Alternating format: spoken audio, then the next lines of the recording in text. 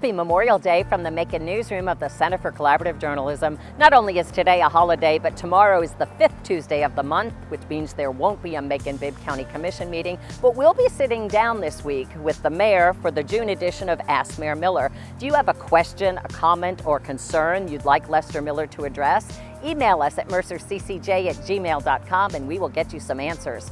Our civic journalism fellow Laura Corley and our Georgia Public Broadcasting partner Grant Blankenship are getting ready to publish some of their findings after months of investigating local charter schools. Are they actually resegregating schools, and is there enough oversight to address long-standing issues that affect students? And our Mercer CCJ student Macy Palmer reports on how making the Ocmulgee Mounds a national park could affect those who hunt and fish along the river and on the ancestral lands of the Native Americans.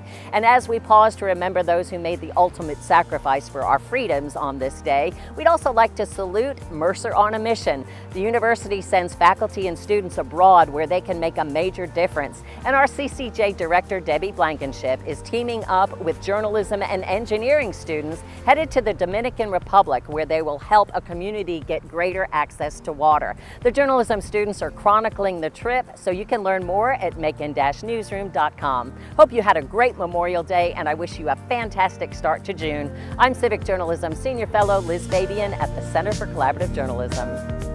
For more on these and other stories, check out macon-newsroom.com.